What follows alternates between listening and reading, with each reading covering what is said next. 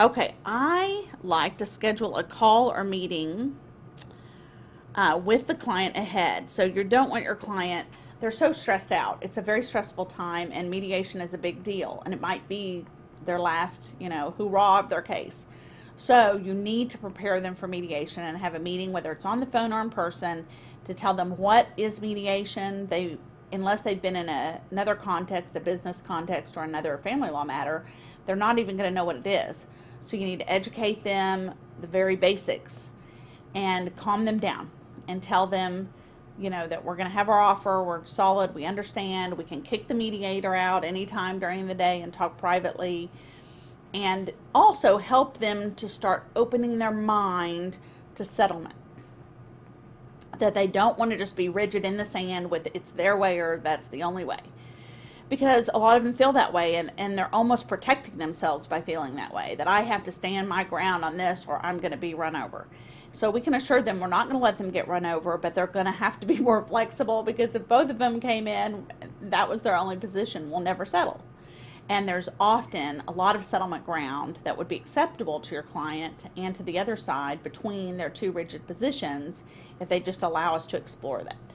So we have to start preparing the client for that mentally, for going through this exercise. And information puts people at ease. So if they just understand how it's going to work, and they can communicate their fears, and you can tell them, no, that's not going to happen, or yes, you do need to be worried about that, whatever. Information empowers people. So you definitely want to have time for that. I think sometimes when we get busy, we think, oh, there's going to be all this dead time, I'll just explain it to them while we're there. Well, then they're already going to not sleep the night before. Well, then they're really not going to sleep the night before. So I would dedicate a little bit of time ahead to get them ready for that mediation session. And simple things that we have in here, reminders that you can assign to your staff, is email directions to the mediator's office or wherever the mediation is going to be to the client. It helps if they know how to get there, and to the lawyer. It helps if I know how to get there. And email the client in advance. We have a little action reminder here that they need to pay the mediator, because sometimes that isn't communicated to the client. They don't show up with a check, you don't have a check, and now the mediator doesn't know what to do. So whatever that mediator's fees or requirements are, some of them require the lawyer to pay, and then the client needs to pay you so you can pay the mediator. Some require the client to pay, but they all require that they be paid. So you want to be clear about that in advance. Then we have in the template, once mediation is complete.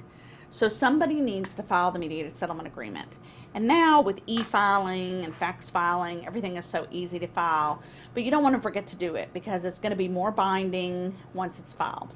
So you definitely want to make sure that that gets filed, and this is just an easy way to assign that. And then you want to make sure that your staff tells the court that we have settled and removes the trial setting. It would seem that when they got your settlement agreement, that would cue the court that you were not coming to trial. But it doesn't work that way. They're not necessarily aware. They're not reviewing every piece of paper, of course, that comes in. So they just really appreciate it as a courtesy if you send an email to the coordinator and say, hey, we've settled our case, we don't need that trial date, so that we can keep our courts productive and they can do something else that day. And then provide your client and opposing counsel with a file marked copy of the MSA. So if you're the one filing it, when you get your file marked back, this is just an easy, simple reminder of that. So with all of these tips and other tips that you can add to your template, we have the mediation template.